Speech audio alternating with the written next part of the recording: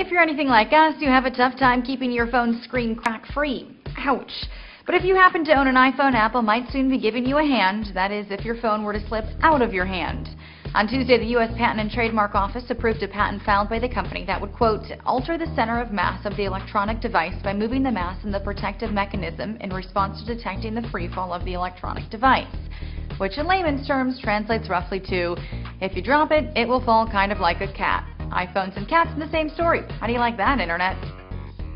According to Gizmodo, the hypothetical iDevice enhancement would use input from a combination of gyroscopes, accelerometers, and GPS to reorient the device in free fall, protecting fragile components.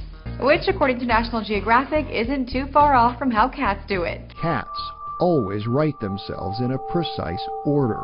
The head rotates first, based on messages from the eyes and inner ear. Then, the spine twists and the rear quarters align. But cat-like reflexes aren't the only way Apple is working to protect your iPhone from you.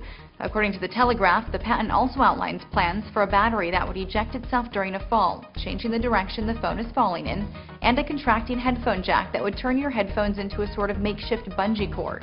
The patent was actually filed back in March, and so far there's no indication of when a more graceful iPhone could become a reality.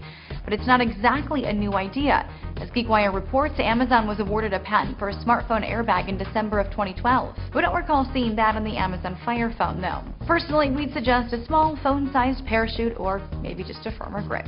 I'm Lauren Gorris, Ireland for Newsy.